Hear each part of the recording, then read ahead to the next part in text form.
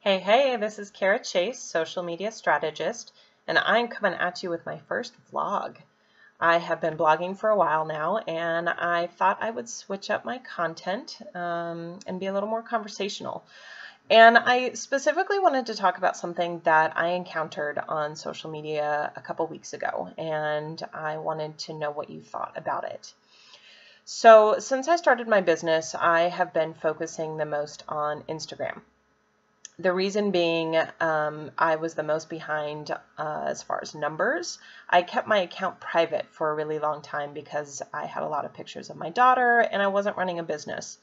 So the last several weeks, 6 weeks or so, I have been focusing on Instagram. And in doing so, I'm following a bunch of people that are well known for being really great at Instagram experts and people that teach it, in order to learn some things that maybe I don't know. So several weeks ago, I think it was about 3 weeks ago, I was laying in bed scrolling through my feed, as a lot of people do, and I came across one of these people's posts, and they offered some social media tip and then asked, comment if you agree, tag your friends if you want to share, something to that effect. And I was one of the first people to comment, and I commented something to the effect of, great tip, I love it, with a thumbs up and a smiley face. And this person responded to me by tagging my name, so I would see it, obviously, and simply said, please tag, with the tag in all capitals. And my first reaction was, excuse me? You're welcome for the engagement. I didn't want to tag my friends, and I think I'm going to unfollow you now. And it got me to thinking that sometimes as a small business owner, we get so caught up in trying to figure out what's going to work and getting that engagement that we forget to be authentic, and we forget what it's like to be a fan and follower and how we want to be engaged with as a fan or a follower.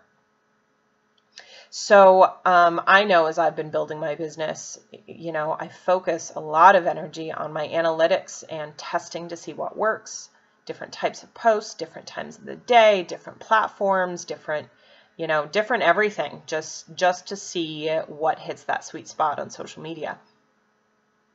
But one of the worst things you can do for a fan or a follower is to alienate them. And quite frankly, I felt admonished by this person.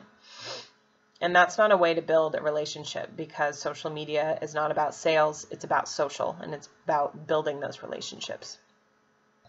So, I think one of the other things that business owners or social media account holders might tend to forget is that time is now the greatest commodity. Even more so now that we're in this era of snackable content and short clips and shorter attention spans.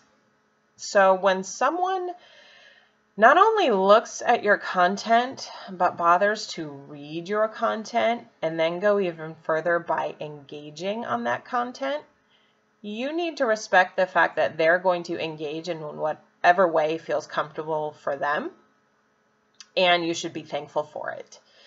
Even if they just put a smiley face, thank them. Let them know that you saw that and you appreciate it. Because what's going to happen is when you take the time to do that, you build trust, and you build, the person behind your brand, that trust, and that's what leads to sales. So, just be real and be thankful. I would love to hear what you have to say about it. I'd love to hear if you have a different perspective or something to add, or if that's ever happened to you and how you feel about it. So please let me know in the comments below. Thank you so much for watching, and I look forward to hearing from you. Have a great day.